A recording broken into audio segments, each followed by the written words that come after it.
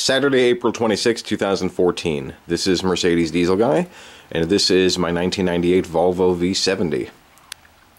I've had a new throttle cable now for months, but I haven't had convenient time or weather to install it. And at least I have a little block of time today, so I'm going to go ahead and do that. So here it is. It's an official Volvo part. And for anybody interested, here's some part numbers. It says on here 9157601.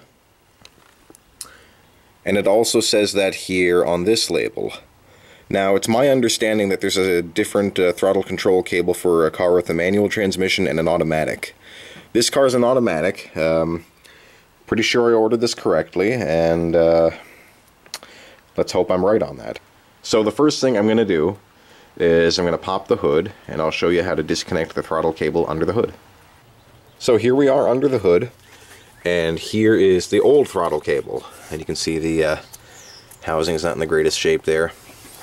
So in order to access it, I'm going to have to take this cover off right here. And it looks like a T25 bit to do that. So I'm going to get this cover off here, and I'll show you what to do next. Next, you're going to want to disconnect the cable from this wheel right here. And I find the easiest way to do that, well, it's the only way I've tried so far, is just rotate this a little bit by hand and pull the cable straight out. So, not really a big deal to that. Next, we're going to disconnect the cable from this bracket right here. Okay, so we're going to pull this clip right here.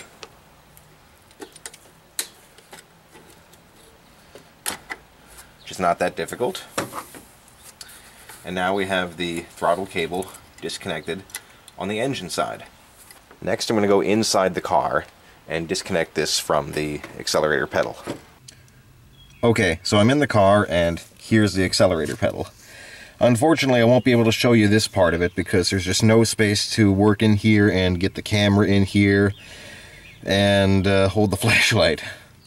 I mean, I myself am having a very hard time working in here, but basically to get to the cable you need to kind of go all the way to the top of the pedal right here, and I still don't think you're going to be able to see it with the way I'm pointing the camera, but it's kind of way up there. You should be able to find it. And once I have it disconnected, I'll do my best to describe how to disconnect the cable from this end. Now that the cable's through the firewall, we're going to go into the car and reconnect it to the pedal. Now that the cable's through the firewall, we're going to go into the car and reconnect it to the pedal. Once again, this is not something I'll be able to show you. There's just no room in here, but you see the cable hanging down right here. Now I've got to feed this through the appropriate hole on the accelerator pedal up top there, and then I'll reinstall the clip. It looks like I just barely found the right angle to show you. If you look right where my light is shining, you'll see a hole right there through the top of the accelerator pedal with a rubber grommet, and you'll see the cable hanging through it. So now I just have to pull the cable down, reinstall that white clip. Wasn't able to show you, but now you can see the cable's back in place with the clip. So I'm going to go back to the engine compartment right now. Now the next thing I have to do is reconnect this cable right here, which once again, not the easiest thing to do with one hand, but let's see if I can get this reconnected. Okay, now the cable's in place, the electrical cable that is. So now I just need to reinstall the throttle cable to the engine.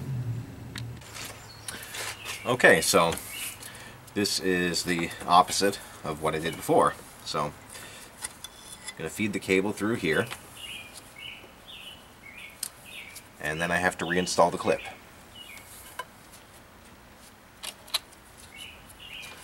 See if I can press this on by hand.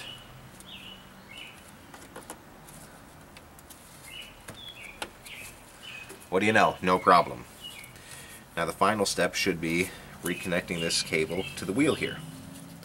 So, just gonna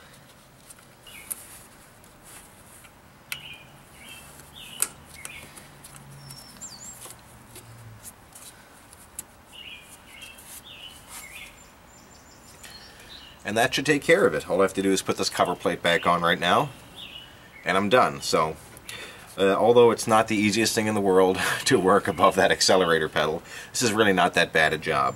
And like I said, the reason I replaced this is because the old cable was kind of sticky and it did jam once, which is a dangerous situation. So, this is Mercedes Diesel Guy. Thanks for watching.